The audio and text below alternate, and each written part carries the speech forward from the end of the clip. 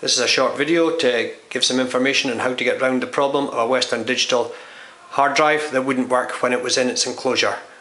The hard drive is a 500GB SATA WD500 AADS green Caviar drive, and it was originally in a Western Digital enclosure.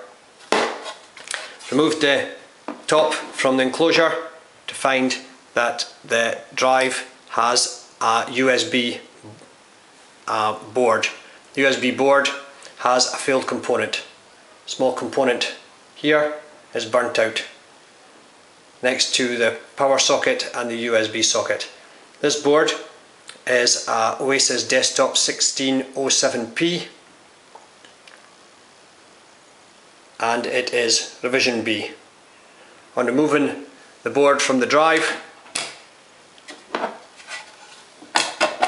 realised the drive might be able to work, so I purchased an Inateck docking station with the correct SATA connections on it.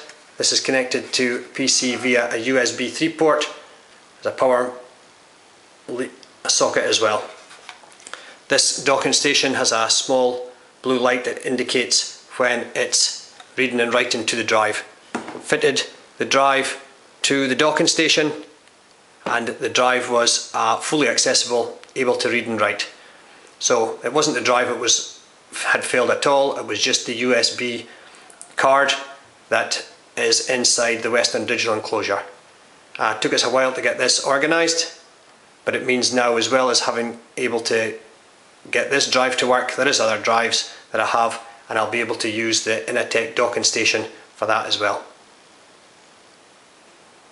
Thank you.